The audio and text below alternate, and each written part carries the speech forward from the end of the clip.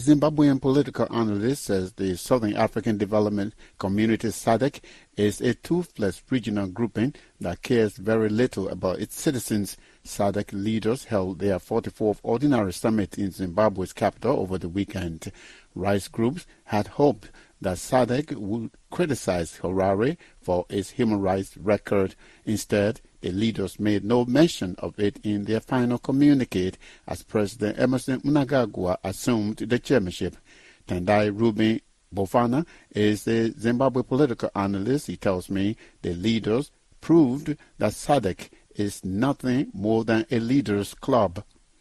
It's the same hot air talking by these Southern African leaders, but with nothing of substance truly coming out of these talks. We have now come to expect SADC to be nothing more than a talk shop, where these leaders just have an opportunity to meet, dine, wine on this most expensive food and drink, and then just talk about nothing really, making promises that they never have any intention of fulfilling. After that, they just go around, touring, sightseeing. The next thing, bye-bye, they're on their planes and they're back home. But we, as the people of Zimbabwe, we then question ourselves, why did our government expend so much money building expensive, high-end villas for these heads of state to stay in? And interestingly, James, they never got a chance to stay in them because they have not been finished. We have seen so many human rights activists and opposition supporters being arrested, jailed, denied their constitutional right to bail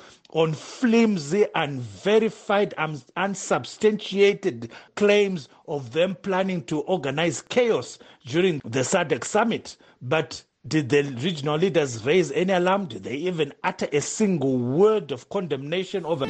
Zimbabwe's Minister of Information, Publicity and Broadcasting Services says his country respects human rights in line with its constitution and international law. Zimbabwe hosted the 44th Ordinary Summit of the Southern African Development Community SADC over the weekend. Human rights groups criticized the government for arresting and jailing its critics and called on SADC to condemn the alleged violations.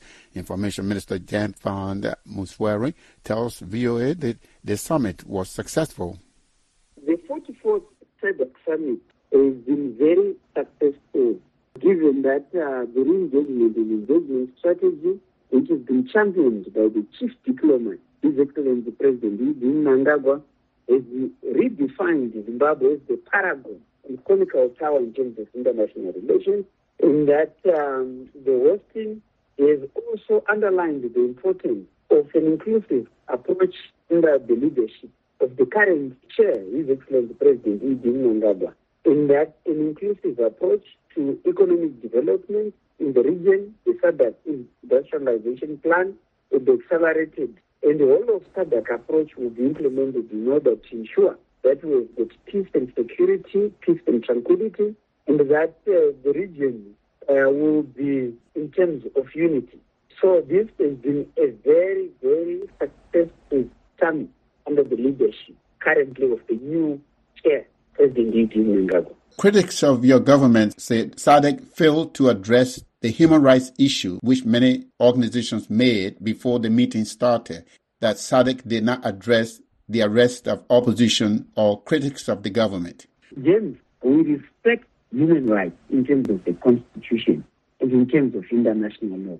And you need to have the historical background related to human rights, the history of human rights in Africa, and the history related to the right to self-determination, the history related to the emancipation and the liberation of African people, that we are our own liberators.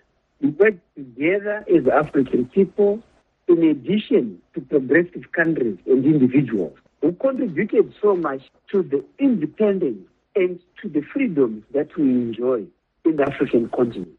And I want you to know and to take note fundamentally of the importance related to the institutionalization and to the capacitation and organization in terms of defending human rights that we have done as African people. And if we are to refer to Zimbabwe, that we have constitutional obligation to respect him, and that we do it for our own good, because our own liberation. We came up with all these legal and organizational and institutional framework to ensure that we guarantee all the freedoms that we currently enjoy.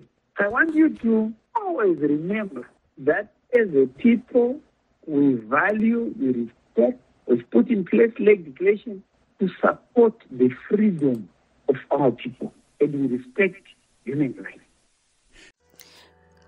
Rwanda's President Paul Kagame says he might introduce a tax on church collections, seeking to tame what has turned out to be extortion and exploitative tendencies by evangelical clerics.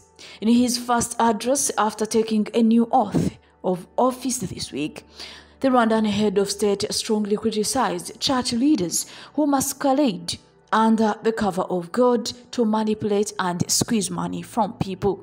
He said, these unscrupulous people who use religion and churches to manipulate and freeze people of their money and their things will force us to introduce a tax so churches pay tax on the money they get from people. Rwandan authorities said this week they had closed down about 8,000 churches for operating illegally and not fulfilling infrastructural requirements. Speaking after presiding over the swearing-in ceremony of the reappointed Prime Minister, Edward Ngilente, and new members of parliament, Mr. Kagame said he would go for more rogue preachers and their churches. Mr. Kagame said if truth is to be told, these mushrooming churches are just there to squeeze even the last penny from poor Rwandans, as those who own them enrich themselves. Rwanda has recently seen an increasing number of Pentecostal churches, many of which build their churches on prosperity gospel doctrine, attracting more poor folk.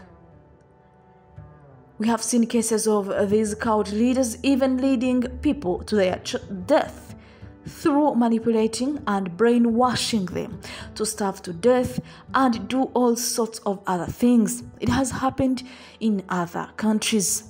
It is not just Rwanda that has struggled with the regulating preachers. Uganda announced last week it will publish a white paper on regulating worship after reports of extortion by clerics. In Kenya, the courts are currently trying Paul Mackenzie and his followers, said to have brainwashed worshippers into deadly fasting.